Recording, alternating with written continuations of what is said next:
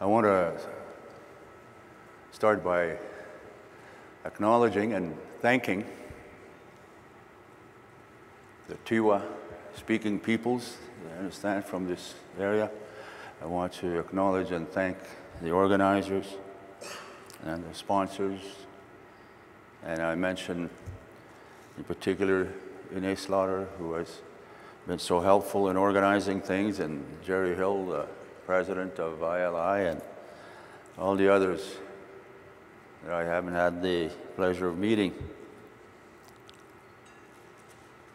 So I say to you, miigwech, kiratamhin, kinanaaskumtin, ikusi, tiniki, ikusani. Thank you. I am somewhat petrified at the prospect of speaking to Indigenous language teachers on matters about which you are the experts, and I am someone who doesn't do that, and I don't know that.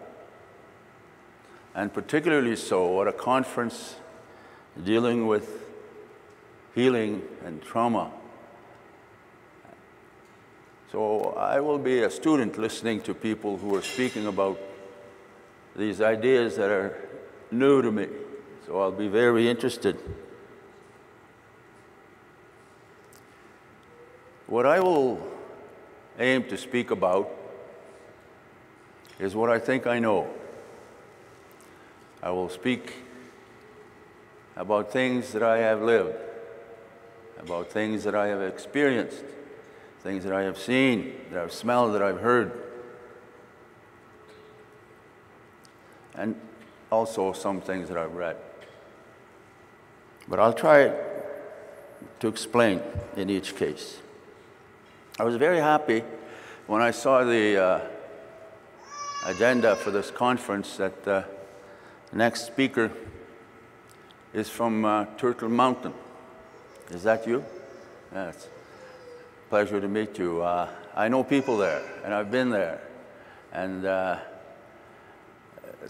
I can speak to those people down there. I was so delighted when I first visited Turtle Mountain and met people there, and somebody said some expressions that I thought we were the only community in the planet that used it. It made me feel at home right away. We were so comfortable when I spoke to elders there. So it's we're the same people, notwithstanding that border. And the way we have always identified ourselves as Imichif, and they do too down in that area. And they said, Paul, you keep that Métis up north. My father died in 1984, and he would have never heard the word Métis. He would have never heard that. You know, we didn't say it that way, but that's what happens. So I've had the pleasure of, or the challenge of living in four distinct cultures. Most of all the Michif culture for a total of about 3 decades. And in the English Canadian for maybe the same time. In the French Canadian for 1 year, I went to a residential school. And in the Australian culture for almost a decade. I actually acquired citizenship. I lived in Australia for some time and studied law there and other things. So these are some of the places where I picked up, I suppose, some of the ideas that I have, because I'm able to compare the ways that people live, the ways that people speak, and the fine differences, because I've lived them. But I don't know your languages. So I'm not going to talk about that. I will talk about what I think I know, as I try to say. So my initial observations are these, that I grew up, I like to say, when I was young, I say, I was young once. And now that I'm 3/4 of a century, I remember when I turned 25, I was a baseball player, I was a pitcher, and my catcher was a young man from Visalia, California. And I turned 25 that summer, and he said to me, "Paul, you are now 1/4 of a century." Suddenly, I felt that weight on my shoulders. Boy, I'm old. Well, I'm 3/4 now. But I was going to say that I grew up with the ideas, the values, the taboos, the social behavior, the body language of an Indigenous language. The language affected me. It affected how I saw myself. It affected how I expected others to see me. My name. When I'm in a big city, I'm anonymous. But if I'm in my community, then I'm a part of it. Everybody knows me. But I'm in a small place or in a neighborhood, in your region, people, oh, that is from that place. Oh, that name, we know that name. You see, so your identity is drenched in your actual life experience, your family, where you grow up. And you can't shake these things. And yes, as far as trauma is concerned, there's shame. I have to say that, you know, growing up, one feels ashamed because of the way that people view what I would say, people like me, or people who speak like I grew up speaking. And I've worked very, very, very hard for decades to try to speak English the way English people speak. I still mess up once in a while. My children say, "Dad, that's not the way you say it." Now,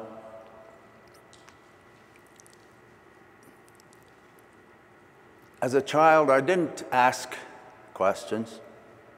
I didn't wonder too much about anything. I assumed that the whole world was the same as I lived. I didn't realize that other people lived different ways, so I didn't think that we were poor or hard up.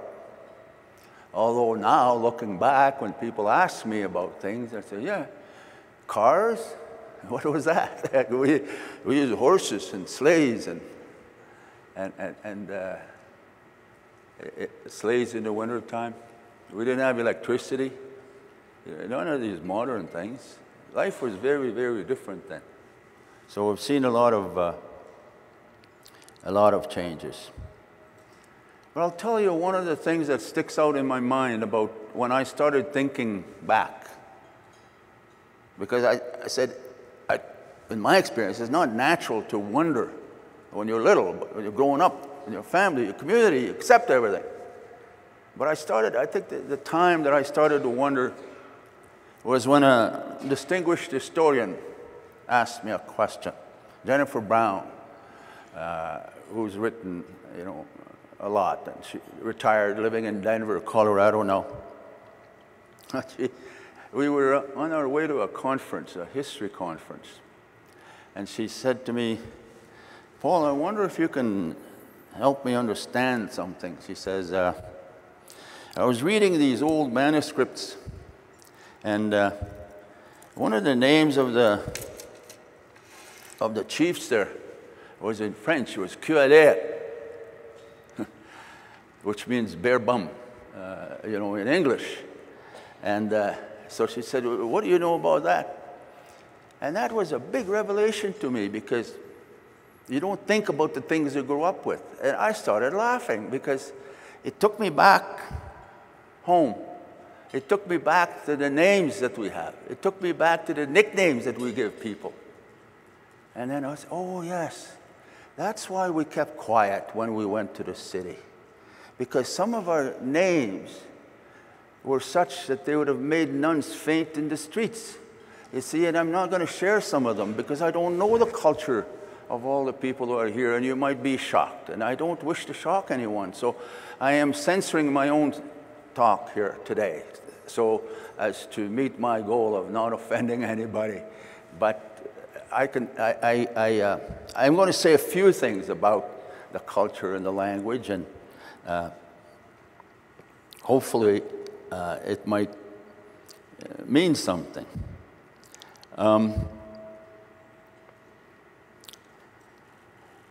We have, where I grew up, I suppose a unique naming culture. We give people nicknames, and they can have a number of nicknames. And when I grew up, there's some people I knew, some of my cousins had 2, 3, 4 names. And I remember one time I was reading an obituary, Chartrand. Somebody, I'm looking, I wonder who died. And I'm looking, boy, his brothers leaves behind.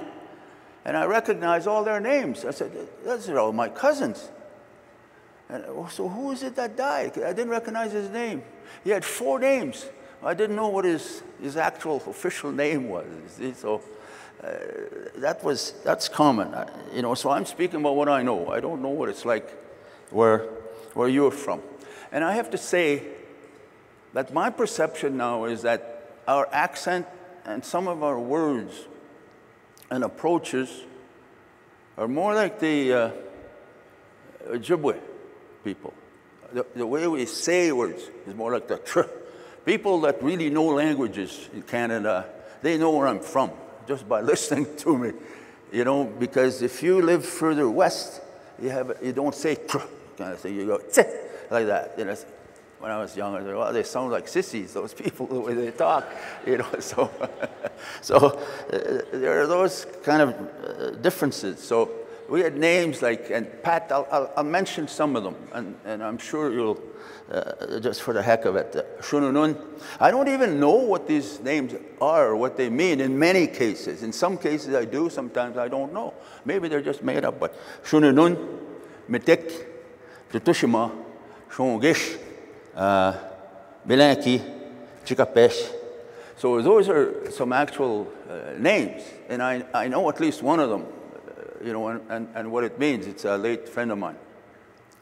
Almost all my friends are late friends now at my age. That's life.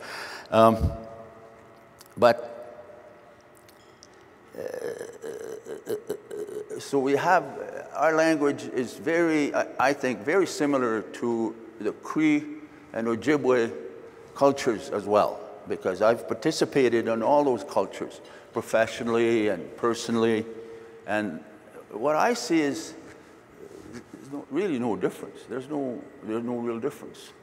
But there is linguistic difference, though. I want to point that out.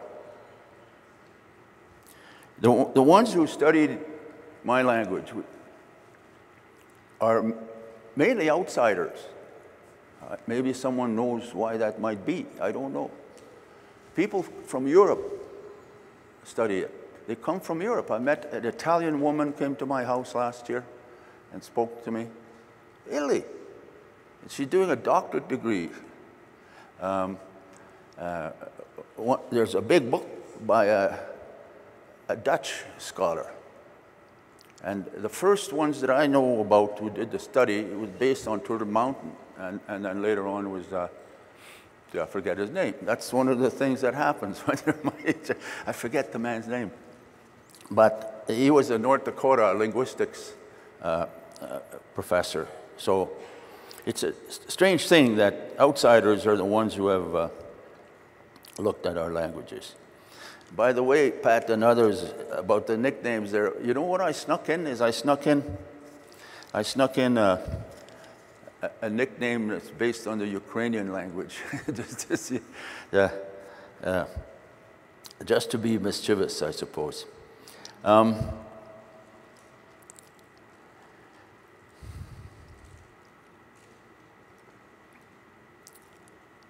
there are taboos. And personally, I find it very hard to get rid of a taboo. In fact, I can't. One that you grew up with, you know, and they'll not be important to other people, but we had a formality, and it wasn't right, simply taboo, to use first names with strangers or with elders. And now, you know, the world has changed. Like, everybody is Chuck. You know, it doesn't matter what your position is. You know, 16-year-old clerks, everybody calls you by your first name. And I cringe inside every time. I can't help it, because I'm not used to that, because they're breaking a big taboo that I grew up in. If you know what taboo is, a cultural taboo, it's inside you, and you can't shake it out.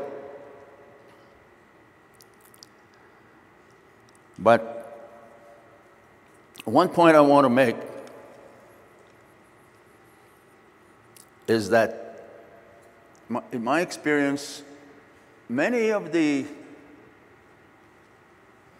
differences, cultural differences that are manifested through language are subtle.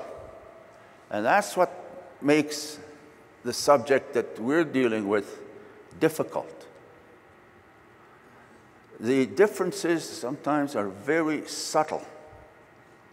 It took me decades to realize that if I said certain things to outsiders, by outsiders meaning not within my culture, they might take offense. I didn't know that, but it took me decades. Because how are you supposed to know? That, you know, where I come from, when we say these things, it's not to be taken seriously. This is not, you know, I'm not angry with you, you know, so it's a different way of thinking about the world. It's very hard for me to express these things, to describe them in any details. I can't. But I want to say that that's my experience. That's what I live. Maybe it's not the same for other people. I'm going to tell you a little bit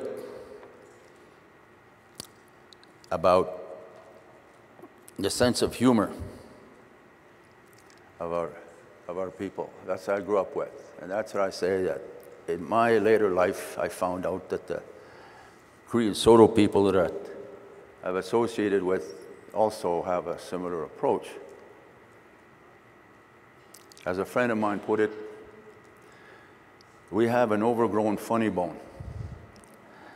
So I'm going to tell you a few short stories and expressions that in my culture are hilarious. Feel free to laugh, and if you don't, the speech might get a lot shorter here today. So. But anyway, the first one is, I was about 7 or 8 years old. I remember this distinctly, and we were in this, it was hot in the summertime, and we were outside the house because it was so hot, and it was a July evening. We were making smoke in a pail with green grass because there's mosquitoes around, and somebody came. My father was there, and some of my brothers and so on, and we're just hanging around. And a neighbor comes up, Poto. That was his name, not his real name. I don't even know what his real name is, but that was Poto. Poto comes up, and he wanted to use a phone. This is in the early 50s. We had a telephone. Not many people had a telephone. So this man comes up, he said to my dad, "I'd like to use your telephone." And my dad said, "Why do you want to use a telephone?" "I want to phone the doctor."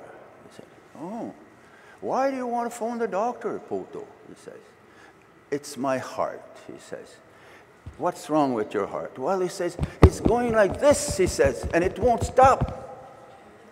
My father thinks, he says, "Poto, you're lucky it won't stop."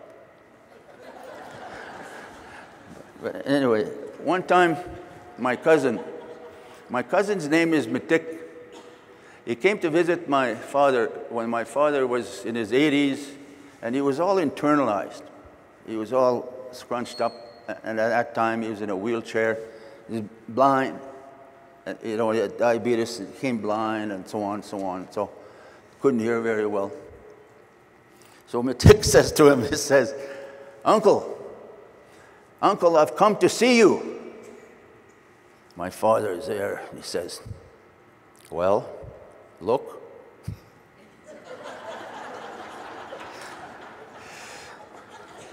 I'll tell one about my uncle.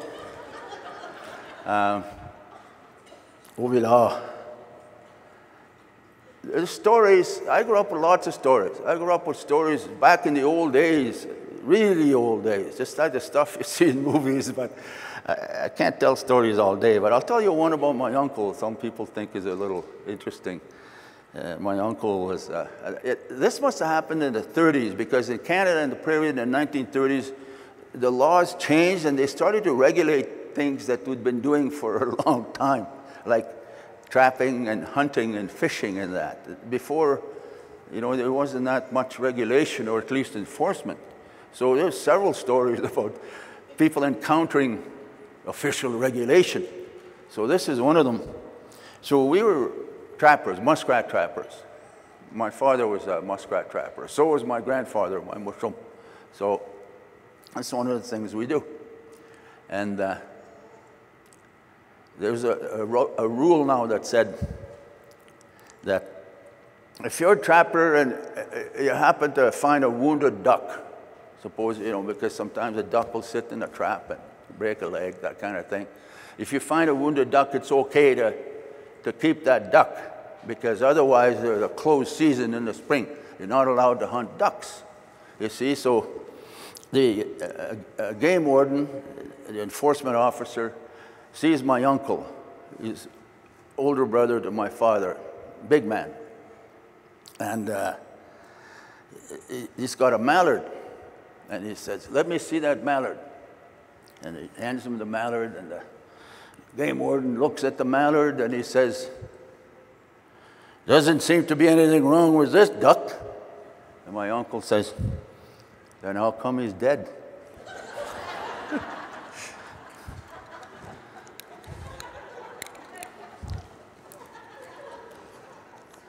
I have a cousin. His nickname is Chabe. I'm not sure what his real name is, but anyway, it's Chabe. He's dead now. But this man was the best storyteller I've ever heard in my life. Honest. He is up here. Everybody else I've heard on TV, anywhere else, they start down here. This man was really good. So there's no chance on earth that I can do justice to him. You can't. You'd rather go listen to him talk than go to a movie, even if it's Technicolor or whatever they call the color and sound nowadays. You know, it's just unbelievable, absolutely unbelievable. He would turn the most ordinary, mundane event into an amazing, like, wonderful story. I've never heard anybody else with that kind of talent. But one thing I noticed, it's a very dangerous enterprise to try to tell a funny story if you don't know the characters. Because when you tell it at home, everybody knows that character. So you say an opening line, they know right away, oh, something happening here. You're expecting it. You're kind of revving. You know, that's like an engine. And you're waiting for it. But if you tell it to strangers, it's not funny. So I'm going to give you an example. This one is kind of funny. Well, it's not that funny, but I'll find out soon.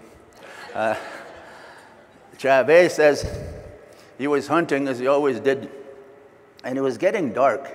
And you have to realize that we have certain ways of describing these things. You know, when you say it's getting dark, you say it in a certain way, so you know what the light was like when he's talking, you know, that story. So you got a good idea.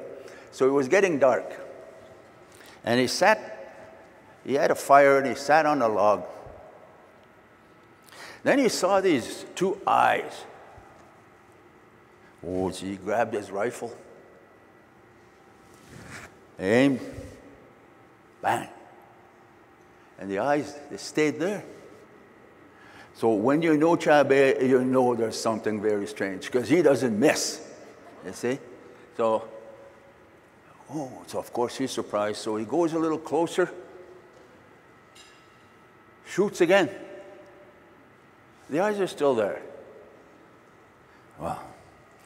Goes closer again. Bang! The eyes. Then he looks. Holy smokes, he says. It wasn't just one wolf there. There were two of them, he said, and they were doing like this, he said. Bing! Between the head. But anyway, there's... You know, there's some strange things in our language and our culture. Some I thought I'd never seen anywhere else. And some I haven't seen anywhere else, but I heard it happens somewhere else too. So I'm going to tell you a little bit about it. So this I know is common with, I think, both Ojibwe and Cree. It's soft words. There's softness and hardness in our language. So if you say a word, someone is speaking, and you say, "Ka," you say "ka," you can't shout that across a river. It has to be said in a relaxed way. So what it means is, it's hard to translate directly, but the way we use it, it means, "I'm listening, carry on," or, "Oh, that's interesting," you know, that kind of thing, you know. So it's an acknowledgement that the listener has not fallen asleep, you know. And my father used to say that a lot when I was little, telling him stuff. So short expressions that mean a lot, we have some of that. That's a soft one. I'm going to give you an example of a hard one. We have an expression that you use. It's very hard to explain when you got to live this to know when you say this, but you say it when to say within the family, and something happens to someone, and you do the opposite of commiserating.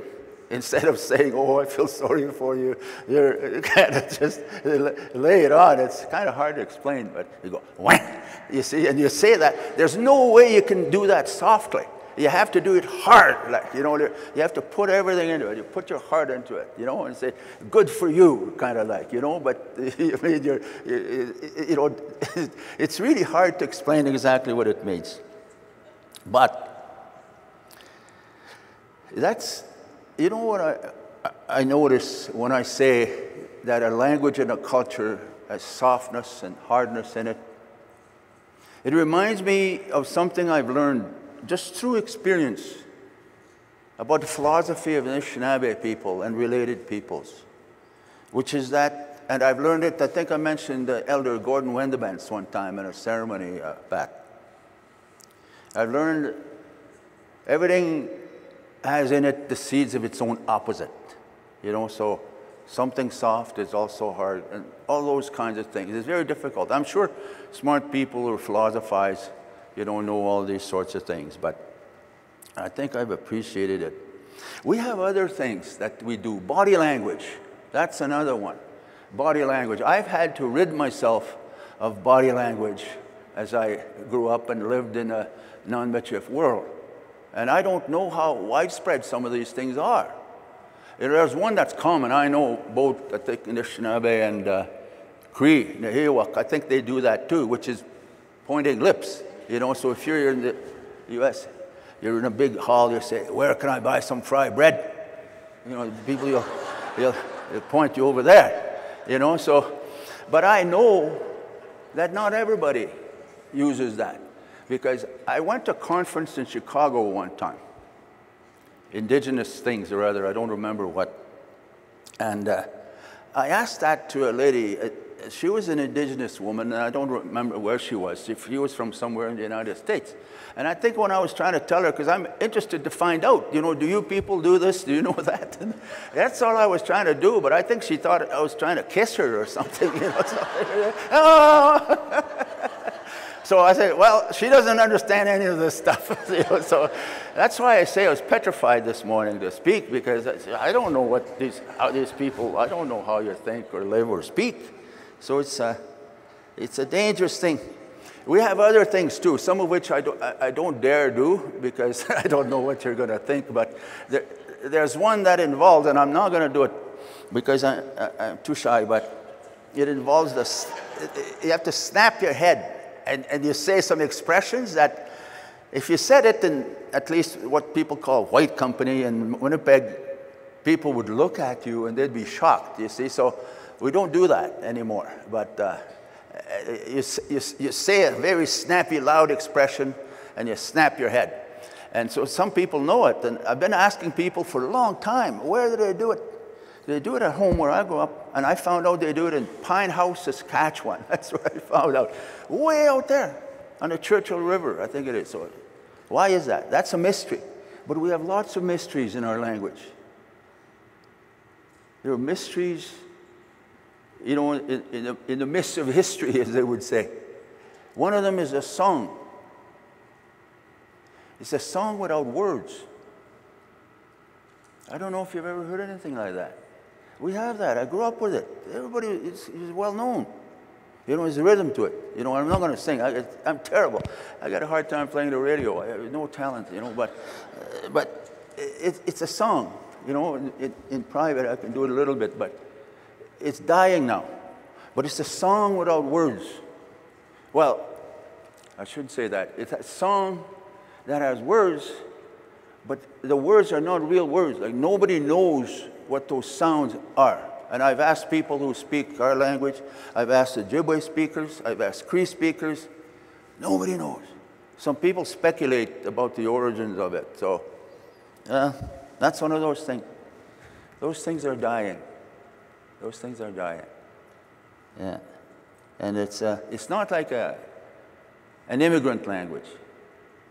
You know, if the German language or other language died, it would survive in Germany. But if an indigenous language dies, it dies absolutely. And that's a great loss. And that is why it is such a wonderful thing that you are doing as people who are preserving the language. So I commend you for that.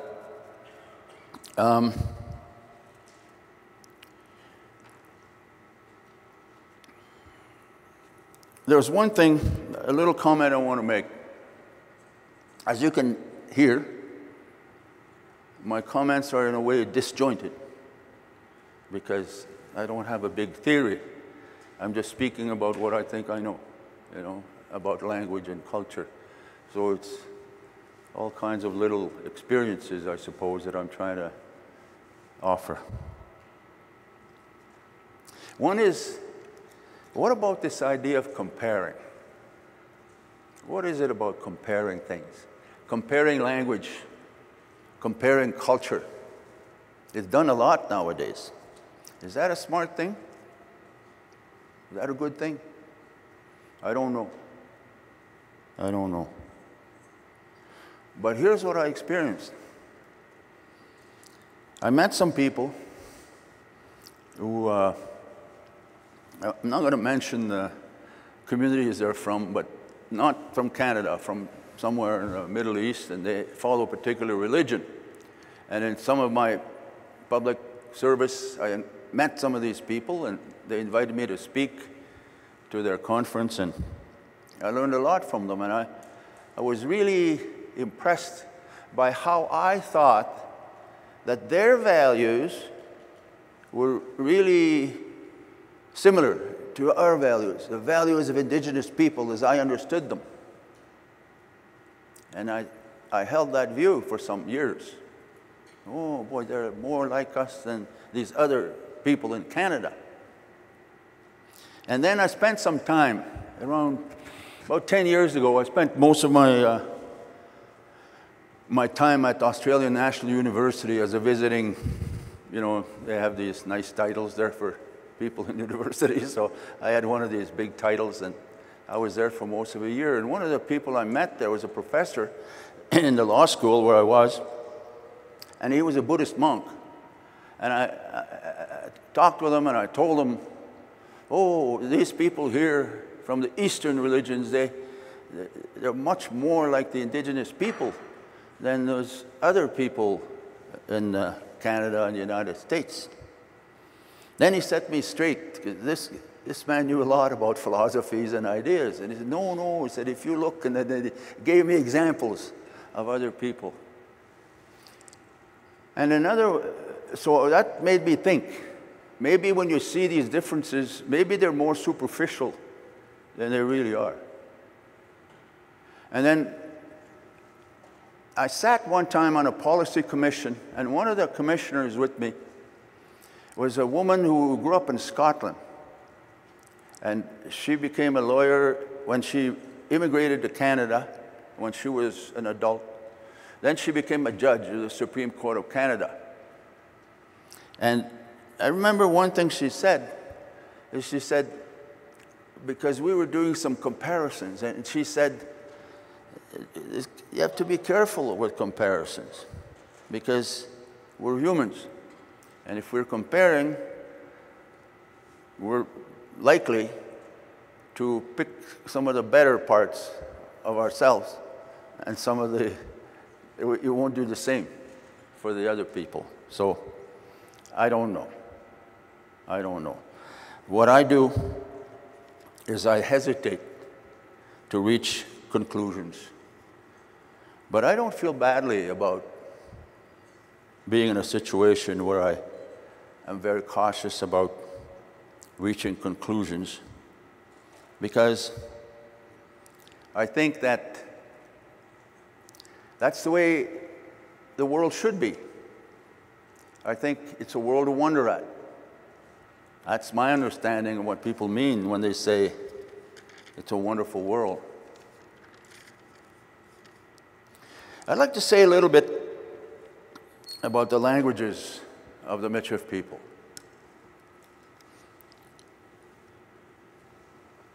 Again, focusing essentially on what I've experienced. Oh yeah, the language is really what I will compare it like. This is from experience. Again, this is not a scholarly analysis you're listening to. What I find our language is like, it's like the Jamaican patois.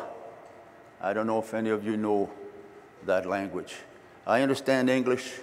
Those people are speaking English. I've been there. I've heard the locals speak patois. I couldn't understand a word. And so it's similar. Like the language I grew up with is largely based on an archaic, what I call fur trade time French. One linguist looked at it and he said it's a living linguistic museum. A lot of the words are from the archaic French that people don't use anymore.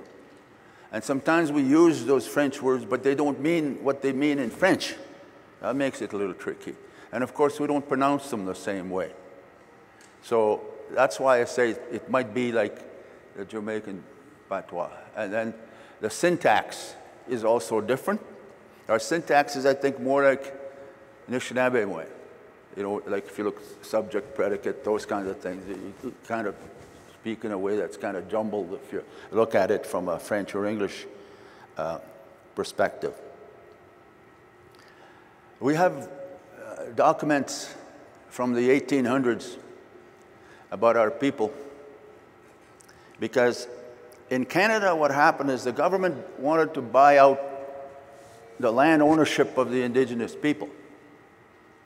So without telling you a really long story, and I think during this conference, if people wish to learn more about those kinds of things, I believe there'll be an opportunity to ask and get told more than you ever want to know about the subject, but I'm not going to go into that here.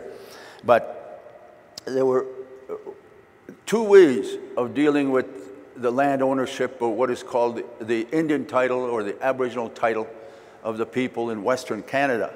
And one of the ways was to enter into a treaty that was put into writing. And the other way was to give land, a piece of paper, here, you're going out, and then you can do whatever you want with that piece of paper. So when I look at those pieces of paper, in my family, there's a thing on the bottom that says, translated over in the, and then there's a blank, language.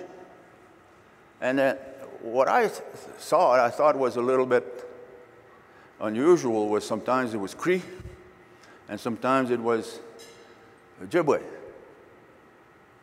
And I was wondering, what the heck's going on? You know, the same people, all relatives. Then I realized, you know, that the people at home have always spoken all those languages. People are really multilingual. There are still some people today, people my age, depending on the family and what language the wife spoke and the husband spoke. There's some people, they spoke Cree language, Michif, some of them only Ojibwe, Michif, English, you know, so it's a mixture. It's a big mixture, and that's what the language is like. It's a mixture. The American Surgeon General, believe it or not, traveled through Western Canada and wrote a report around 1879 or 1880, I don't remember offhand. And you'll find that report in the Smithsonian Institution annual reports of that year, 79 or 80. I forget the name offhand. This is what happens when you get older, your memory goes. I can't remember that Surgeon General's name. But he described the language of our people as the polyglot jabber. You see, so the polyglot jabber, multilingual, you see. And I know today, from speaking to people, that there are a lot of words in the languages, in the Cree language particularly, because I spoke more so with people from the western parts. A lot of words from old French origin in their language. And a lot of people don't know. They don't know the origin of it. But I think that's the way culture is. That's the way language is. You borrow from one another. And that's how I think we enrich things. In fact, that goes to into the realm of music. I remember very well the line attributed to Woody Guthrie. He said, some people complain that people steal their lines for songs. And Woody said, I don't care. He said, people steal from me, I steal from everybody. And then he said this great line. He said, plagiarism is basic to all culture. You know, so I think that's a really good line. And I think it enriches everybody. I want to disabuse you of one myth that is evolving in Canada. If any of you ever read these things, there are some developments in Canada. I don't want to go into a lot of detail. There's just not enough time, and I wander off topic a little bit. But there are some myths that people are promoting as if the Michif people speak one language. That's kind of hilarious, actually, a fact, because it's just not any, doesn't even approximate the truth. Where I grew up, I could even recognize, like, the people from the north end of the community, they spoke a little bit differently from the people from the south end of the community. And you could tell even, oh, he's from that family, because of the way he speaks or the way he uses this word. Oh, that's those people. That's the way they speak, you see. So, and then you're going to get outsiders coming in for a couple months and try to understand the language. I can't see how that's possible. So I think you have to be very careful when you read outsiders' studies, you know, to say, well, what do they really know? You know, how did they get to learn that, you see? So my experience is very, very complicated, you know, so I could give you some examples in, you know, in another forum. Okay, I want to say, add just a little bit to my commentary about my visits. Two particularly, well, I had several visits now to Turtle Mountain. The first time I went with two other people, and we were interested in meeting Ida Rose Allard and forget the other lady's name, but we met people at Turtle Mountain Community College. The name of the principal or president at the time was Badger de Montigny. And that's the place where I heard someone first say, La Jane. And I thought, what? I'd never heard anybody say that before, you know, and nobody knows. A linguist came over to my place last summer, and I brought members of various families from home to help them out, because I didn't want to say I knew everything about the language, but this man's studying the language. So I invited about 8 people. They live in different parts of the community, and they're from different families, so that they could all give their opinion. And that man couldn't figure out what it means, but everybody at home knows what it means. So I want to acknowledge those people. The people who were involved in, you know, language preservation. And in later years, I came to learn a lot in Turtle Mountain from the late Francis Eaglehart Cree. I don't know if you ever heard of him, but I learned a lot about oral history, you know, of the whole area, which is very, very fascinating.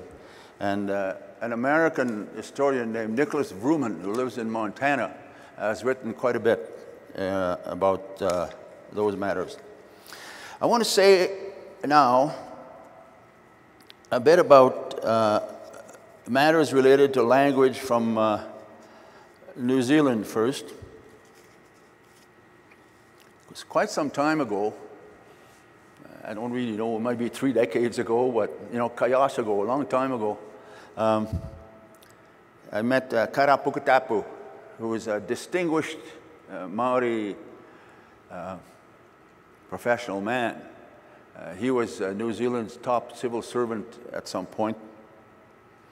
But Kara Pukutapu, I think, was a genius in the way that he was able to invent language preservation and language promotion mechanisms, institutions. And he is the one that I'm told originated, for example, the Te Kohango Reo, the program for teaching languages to young people. And he also designed something called Tutangata, which is a standing tall program, which is used to support Indigenous students throughout all their school years, right through to high school. And there are also other people who do related work in Aotearoa, New Zealand. People like Whatarangi Winiata, who was the president of the Maori political party in New Zealand, and also the president at the time of Te Wananga o Raukawa, which is a Maori college in Otaki, in the North Island of New Zealand. And I remember visiting there. And the thing that most impressed me was a program that they had at the graduate level, a course in Maori law and philosophy. Imagine that. A graduate program in Maori law and philosophy. Perhaps some of you will be able to inform me after about American programs on Indigenous law and philosophy in your universities. I don't know. But I thought it was a wonderful idea. And the thing is, related to language, is that one of the prerequisites for admission into the graduate program on Maori law and philosophy was fluency in the te reo, in the Maori language. So when I was there as a visitor, I spoke to and met the students, but they never spoke one word except in the Maori language. Total immersion. So some of you might be very familiar with that. It's an amazing culture. It's an amazing Indigenous culture. I don't want to tell you too much about it. Some of you may have seen the haka that is done before the World Rugby Games. It's an amazing cultural event. But I remember being a guest of the Minister of Maori Affairs, Parakura Horumia, and he took me to his home community. And I was a guest at the National Maori Speech-Making Competition in high schools. So the high schools had speech-making in the language by Maori students. And then they had national awards, competitions. And so Parakura was handing out the trophies, some of them really big ones. And of course, one of the fascinating parts of that celebration was the Maori cultural way of supporting your people. As some of you probably know, song is a big part of it. So I've always said I'd flunk out being a Maori, I can't sing. But they have, you know, gestures and dance that they do, which, you know, is just absolutely overwhelming. So all the young people, you know, from different parts of the event was in a great big tent. And every time somebody got a trophy for Maori speech making, their fellow students, you know, in that corner or at the front would engage in these, this cultural celebration. It was a great event. The part I didn't like, though, was the fermented corn. If any of you have been to New Zealand, and you'll know what I mean. One of the things that I was tremendously impressed by was Karapukatapu's involvement in the design of modern language and other systems that pick the best of the indigenous culture and link it with modern technology to promote better education for the young people. So what it involved was something like this, using things like email at the time. But nowadays, I imagine it would be exotic things like Twitter. In my day, if you were twittering in the back of the class, that wasn't a good idea. But twittering is something that they do now. I can't do it. But it's the same as saying, in my day, if somebody told you you were all thumbs, that meant you were clumsy. But nowadays, I know some people are all thumbs. They're just amazing how they can write on these little things, you know. So life has changed. But what Kara did is genius, is to link the best of the Maori culture, which is the family relationships, those strong relationships, and the value of family relationships. And so he would link, say, the grandparents through modern technology to encourage the grandchildren in their schoolwork, you see? So I can't provide you with the details because, you know, this is not my field. But I certainly do, you know, admire the many advances that the Maori people have developed in respect to indigenous languages. I find it very, very, very impressive, at least for an outsider like myself. I want to mention in particular, if you don't mind, I want to acknowledge one of my late friends from Aotearoa, who was the first Maori person to get a doctorate degree in law. And her name was the late Nin Tomas, who got a graduate degree, doctorate degree in law. And unfortunately, she passed away quite young, about 3 years ago. But what she told me is an unbelievable message about language. She went one time, and she's born and raised, she's Maori. And she went to one of those South American countries that borders the Pacific. I forget the name of it, but it's one of those South American countries. She went to some conference there.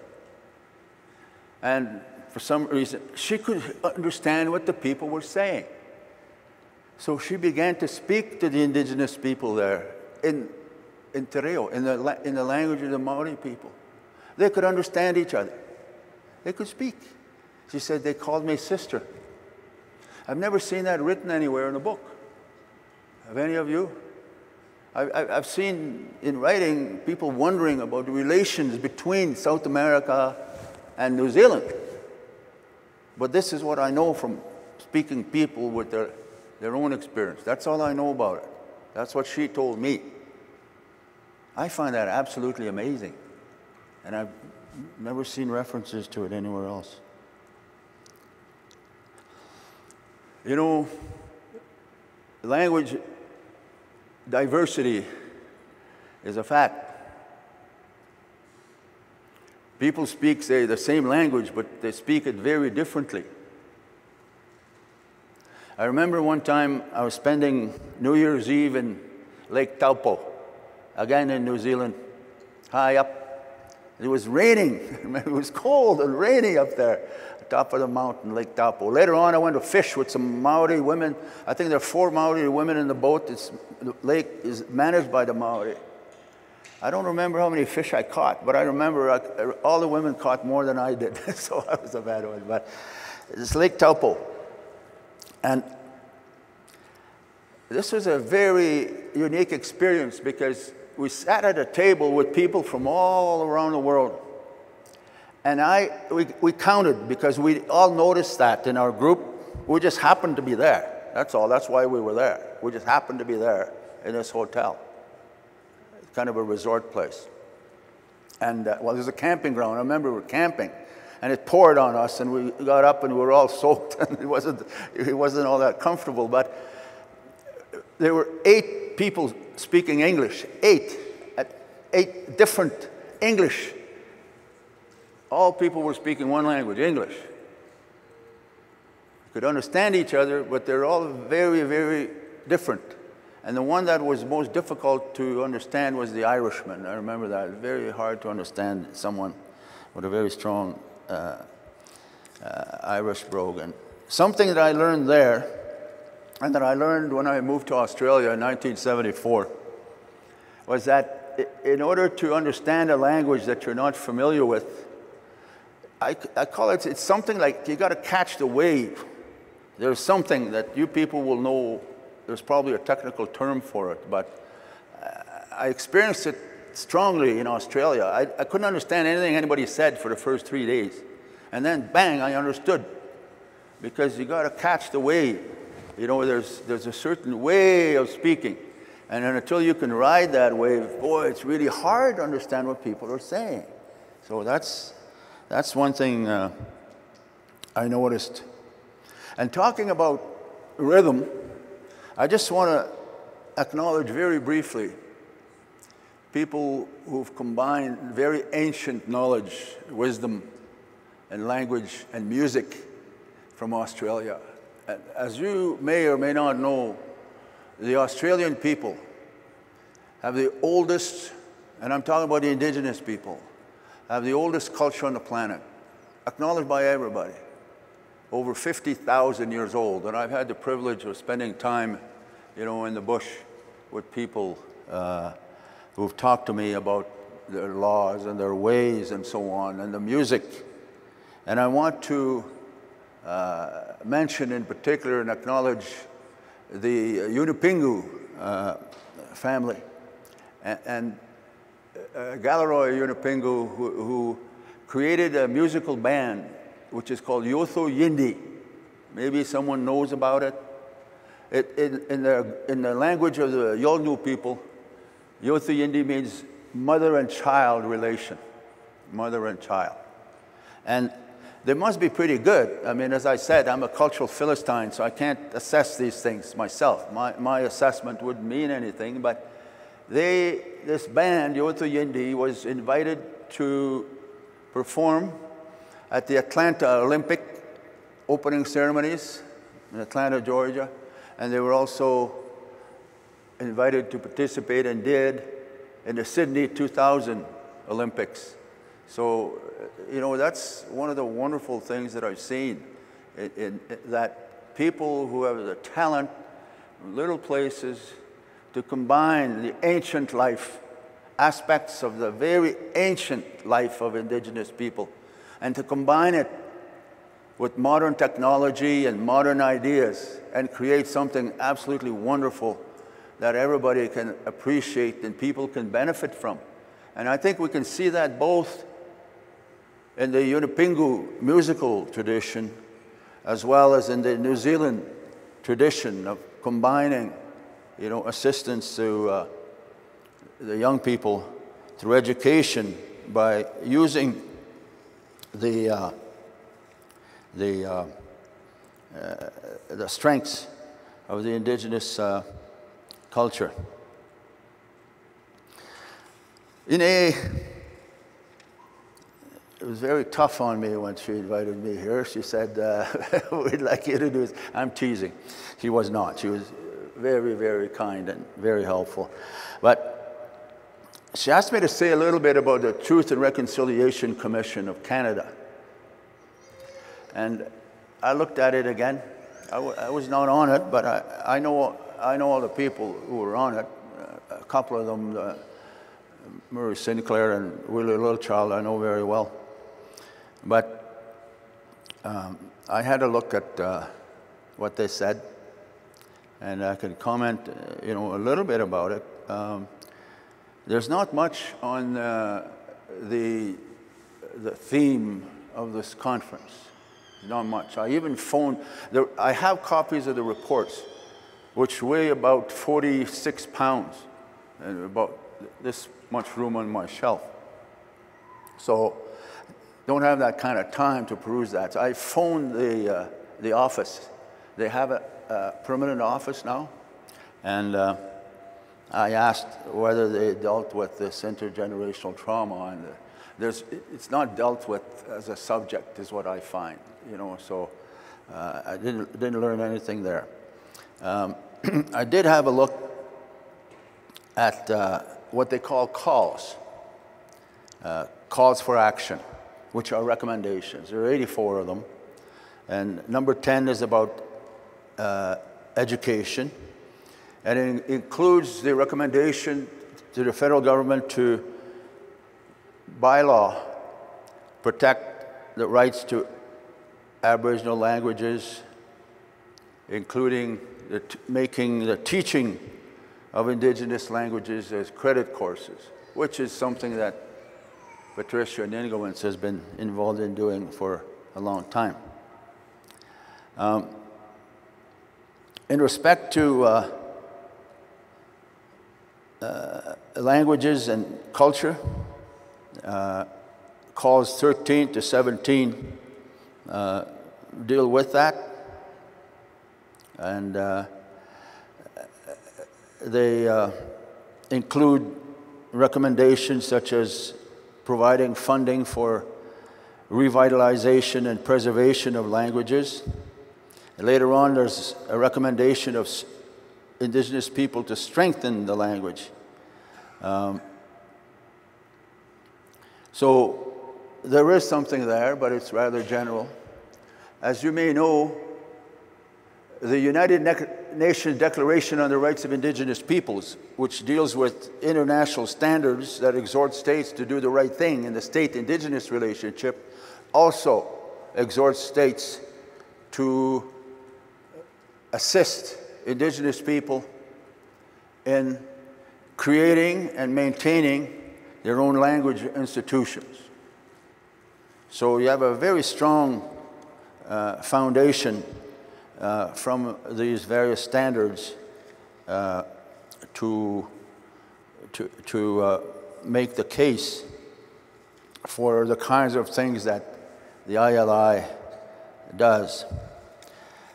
I'm going to conclude by offering some very, very amateurish comments on the teaching of Indigenous languages, which is what you are the expert at. So you may feel free to laugh out loud at the silliness of my ideas. I don't know. But the way that I thought about it as an amateur is I said, well, I'm going to take the approach that I usually take to analyze things, which is to say, what's it for? If somebody says to me, is this good? Is this bad? What's wrong with this? I say, well, what's it for? What's it supposed to do? And then I ask, Well, how well is it doing what it's designed to do? That's my simple approach. And what I have found in reading various reports and in making reports, I organized a Michif language conference, for example, in 1985, probably the first one in the world. I have a report, if anybody ever wants a copy. I have copies. I also made a submission recently to the federal government through the Ministry of Heritage, as it's called. By the way, the minister is an immigrant person. I think there's symbolism in there. I'm not sure what to think about it. But in my reading of these various reports, I wonder if some thought should be given to the following. First asking, what's the function? What is this for? And then trying to assess how best can we do what this thing is trying to do. For example, if we look at language, I've been able to identify these functions or objectives or purposes of language. There might be more. Language of the home. Language of the home. All right. So presumably, if a language is to be the language of the home, you want to develop a system that creates or reinforces a language that's going to be used effectively at home. And I think that's a significant part of the Maori language revitalization, because I've talked to people who were adults and didn't speak the language when they were young, but they learned to speak it because they wanted to converse with their children at home. So language at home, what's the best method? Next, the language of business or the language of commerce. So some indigenous languages may be the language of the home, but there'll never come a day, or we cannot anticipate there'll come a day when it'll be used commercially in doing business, because other people don't know the language. You want to do business with other people. There's another one, is the language of ideas, to transmit ideas. We know there are differences in language that reflect ideas, reflect values. That's why it's so important not to lose an indigenous language, because you lose humanity, you lose life, you lose that understanding of the world. So I think we can talk about the language of ideas. So if you wish, if you conclude perhaps very hard to try to save the language of home, the language of commerce, but you know, maybe we can save those ideas, the way we think about the world, we see the world. It seems to me, and I'm only guessing, that you might want to put that focus at the university level and not at the kindergarten level. You see what? So that's what I mean when I say I think you want to adopt different approaches to suit the purposes of the language. And I think also we can conceive the language of culture or ceremony. I'm not sure if those are two distinct categories or not. But by culture, I mean such things as, for example, body language, to really relate to people and have fun with people and so on. How to convey expressions of friendship, how to convey expressions of love. We don't all do those things orally. So the other one is ceremony, and I think that may or may not be something that is sometimes overlooked. I've seen it overlooked. I sometimes give the example of the Roman Catholic Latin rite, the Mass. which is conducted in the Latin language, which has been a so-called dead language for centuries, which persists in the language of ceremony. So depending on the culture and the objectives of a people, perhaps a language could be saved as a language of ceremony. And of course, you might want to save it for all these functions. In closing, I want to pay special tribute to you. I want to pay special tribute to language teachers. And I happen to know a couple of them. Patricia Indigenous is one of those who comes up with absolutely wonderful ways of teaching Anishinaabe and infuses the culture into it at the same time, which I think is the only way to do things. And in the Cree language, my friend Simon Bird. And if you have these modern machines on computers, you too can learn with Simon. You have live classes in the Cree language. And he does like Pat does, is the humor and the language and the expressions that are chosen to teach people are specific to the Cree culture and so on. And I think that's very important. So that's something that I've been seeing developing for a number of decades, and I applaud that. If there are some recommendations, advice that I can glean from people like Pat and Simon and others, they might be this. In teaching the language, be patient, be kind. I think that in speaking and in thinking in our Indigenous languages, I think that ultimately is the best way to try to explore and to understand our world. And that is why I think we can contemplate the idea of a wonderful world. And I would hope that some of the comments that I've been able to make have assisted you to appreciate at least my understanding of the idea that when I speak with my own people, I'm truly understood. Thank you very much for your kindness.